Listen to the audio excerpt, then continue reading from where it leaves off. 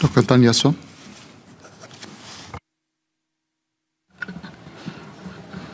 Mr. Chairman, I declare interest as a breast surgeon in private practice and my role as the elected president of Singapore Medical Association.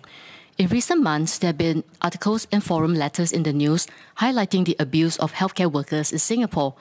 25 months of COVID has placed immense social pressures on every single one of us. But being stressed should not be an excuse for patients to take on abusive behavior towards healthcare workers or anyone for that matter. The number of harassment cases reported has been increasing yearly from 1,080 to 1,300 cases. I am glad that there is increasing awareness of this long-standing problem.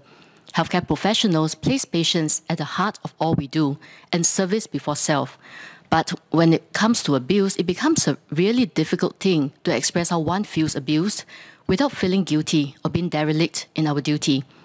If healthcare workers are given the training to recognize it and the organizational support to be able to call out abusive and manipulative behaviors from patients or their families, it will give us all more protection, peace of mind, and the strength to keep on doing what we love best.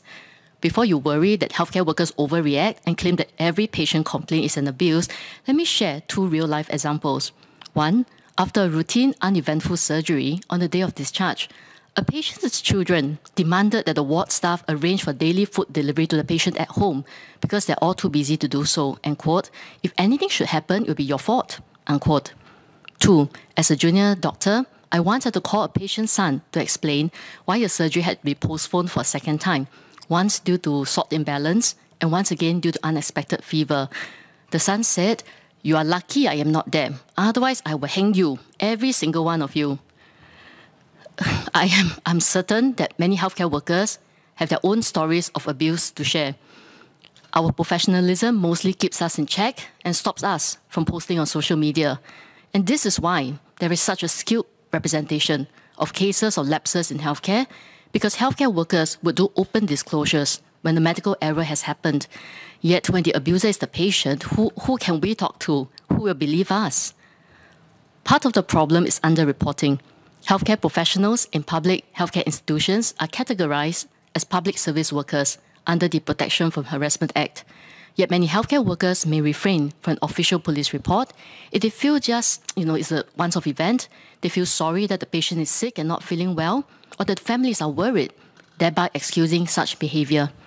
Another insight is that the type of emotional or verbal abuse that healthcare workers get can be just as elusive as that in an abusive relationship. We may not always recognize it, we just feel drained and guilty after meeting such patients or their families. We are afraid of speaking up because patients hold the power here. A complaint to the senior management or their MP may bring in undue social pressure to give in to unreasonable demands. For a doctor, an SMC complaint may take months or years to resolve.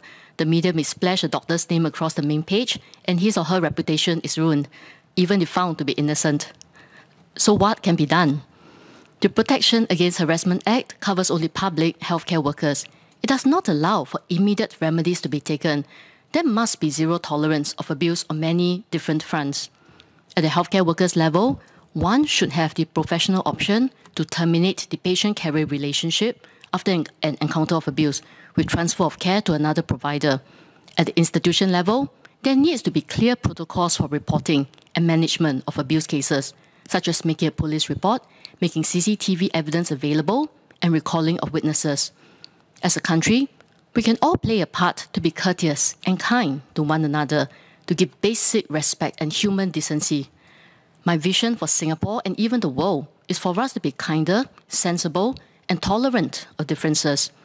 Even as the world becomes divided over race, nationalities, vaccine status, etc., as individuals, let's be kind.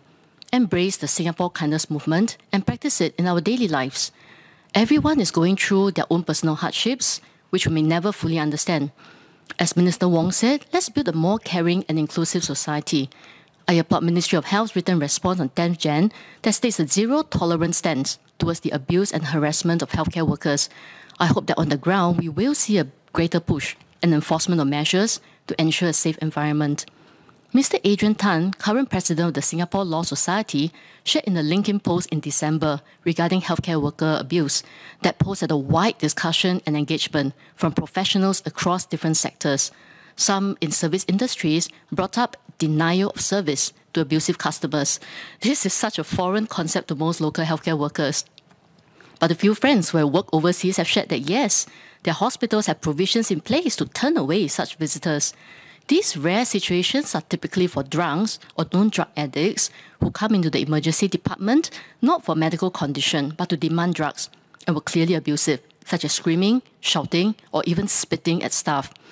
Maybe COVID has indeed made it timely for there to be stronger legislation to protect all healthcare workers against bullying and harassment. Please help us to help you. Thank you.